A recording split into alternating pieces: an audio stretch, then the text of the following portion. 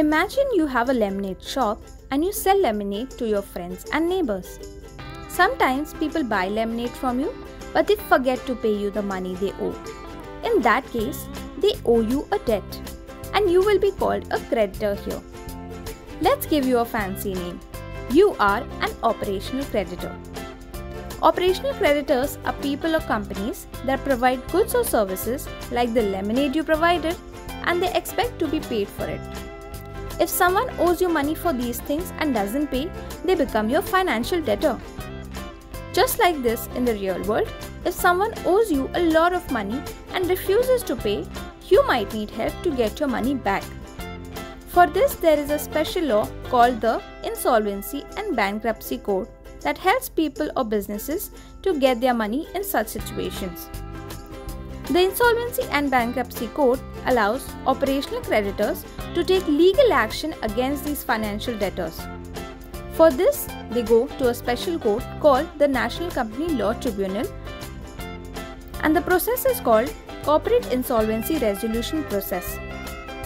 Section 5 subsection 20 of the Insolvency Bankruptcy Code defines an operational creditor as any person to whom an operational debt is owed, including any person to whom such debt has been legally assigned or transferred. Section 5 subsection 21 states operational debt to include debt with respect to goods, services, employment, and debts for the repayment of dues payable to the central or state government.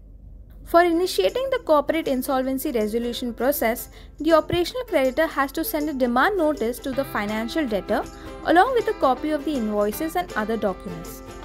The debtor must revert within 10 days and should bring about his claims regarding any existing dispute, or if there is evidence of any payment, or that he has simply paid all the dues. In case there is no response from the debtor, the operational creditor can file an application to the National Company Law Tribunal after the expiry of 10 days.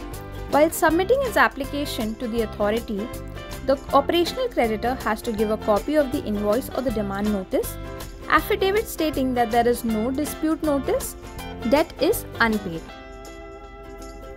The operational creditor can also propose a name of a insolvency resolution professional.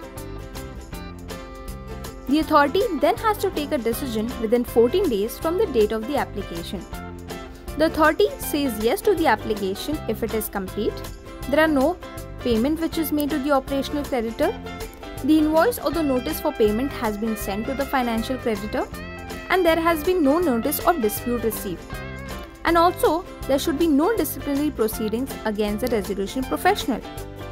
The authority may say no if there is payment of money, there is invoice or notice which is not been delivered to the financial creditor, and there has been a notice of a dispute, or any disciplinary proceedings are pending against the resolution professional.